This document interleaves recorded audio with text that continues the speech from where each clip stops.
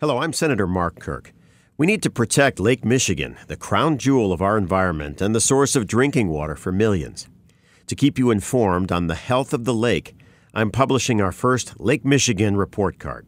This report card assesses beach water quality, sewage pollution, mercury contamination, water levels, and invasive species of our lake. It identifies how we can take action to protect Lake Michigan. On beach water quality, our grade is a D. There are 52 public beaches in Illinois. According to the Illinois Department of Public Health, we had 579 beach closures or contamination advisories last year. Persistent beach closures are a threat to public health and cost millions in lost revenue. In response, Congress should enact the Beach Act to improve contamination warnings and assessments to lower the number of beach closings. For sewage pollution, our grade is a C. More than 24 billion gallons of raw sewage are dumped into the Great Lakes each year. In 2010 alone, 6.5 billion gallons were discharged into Lake Michigan from Chicagoland. We need to set a federal date certain to ban all sewage dumping in the Great Lakes, backed by steps to disinfect the Chicago River.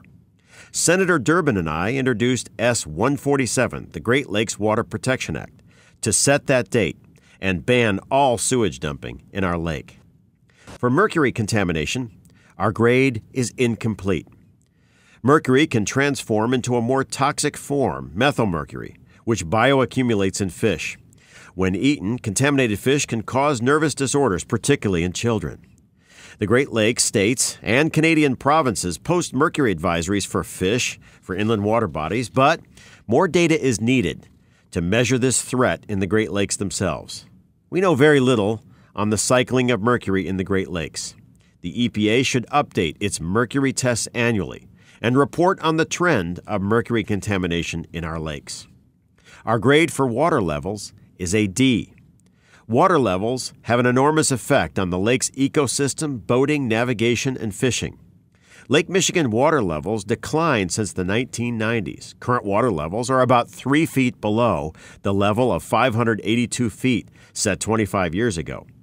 Every foot of decline from the high in this section meant we downgraded the grade a full letter.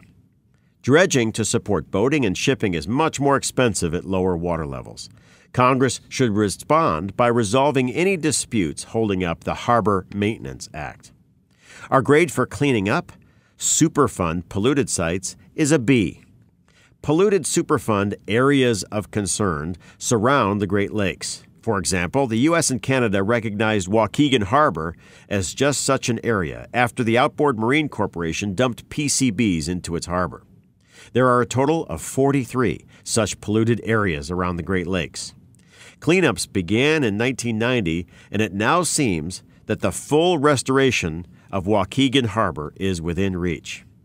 Our last grade for invasive species is a C. Keeping out invasive species, especially Asian carp, is imperative. Asian carp have not been found in the Great Lakes, but spawning populations are present about 150 miles away, and eDNA results are positive for Asian carp found above the barriers.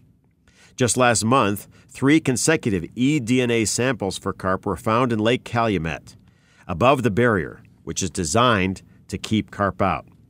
The Army Corps of Engineers should make every effort to up the voltage at the 3 electric dispersal barriers as a further deterrent for Asian carp in our lake.